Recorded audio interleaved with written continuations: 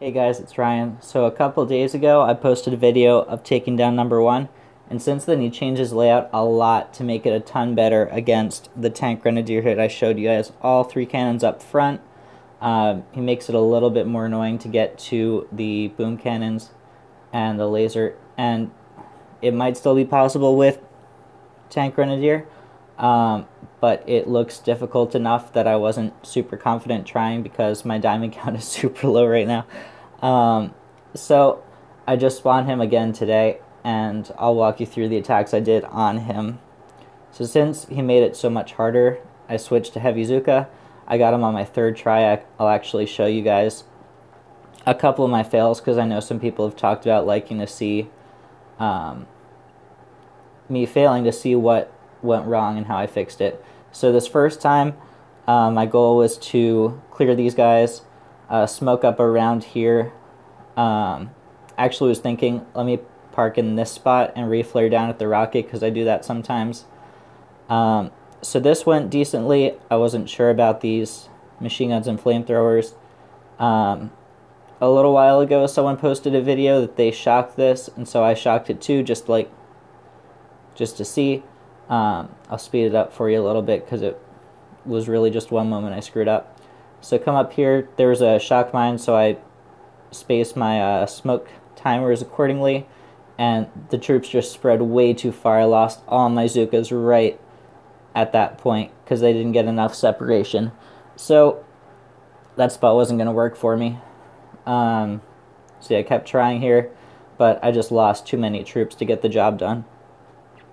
So my next time, I tried something a little different. I decided, hey, let me just flare the shock launcher, and not have to worry about it because that was a replay I saw someone else do a little while ago. So the same attack, I was going to park a little bit more to the right and flare the sniper instead, because I can shock the machine gun and the rocket in the same shock, and the separation went well, but the machine gun was annoying, killed some of my Zukas, and I just didn't have the resources to get it done with all this still in the picture. So I tried one more time with the very last of my diamonds because it's been so long since I've gotten gold in a boat, and got him done this time. So I was realizing, these things probably, I see them get taunted every time. Let me try and see if they don't turn and kill all my troops, at least once, because I'm running out of GVE every time I do this. So I decided to go back to flaring the machine gun because the machine gun killed a lot of my troops last time, so I'm going to switch back to that. Flare up here, same thing.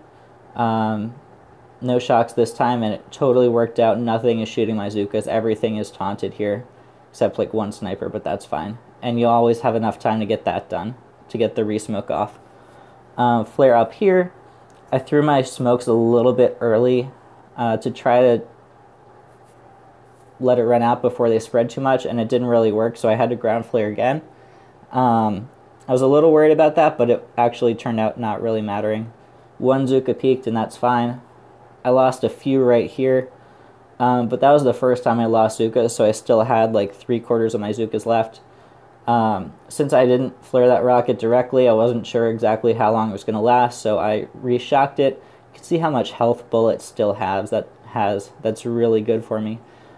There, Bullet got shocked, which means that if I taunted, the rocket would still hit my Zukas, so I just shocked the rocket and taunted again as this shock was starting to run out. And I still have so many troops I knew it was going to go well from here.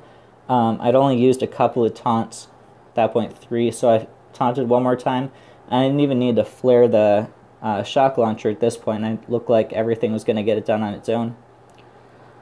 Taunted once Bullet got into the range where he might hide under the shock launcher's blind spot, because if the shock launcher isn't taunted, it'll target the Zukas, kill the shock launcher, and then reflare, and the job is done. Bullet actually does a ton of damage on his own.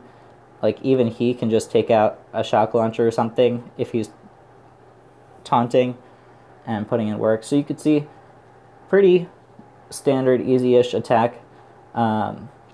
really went well. I'm happy about it.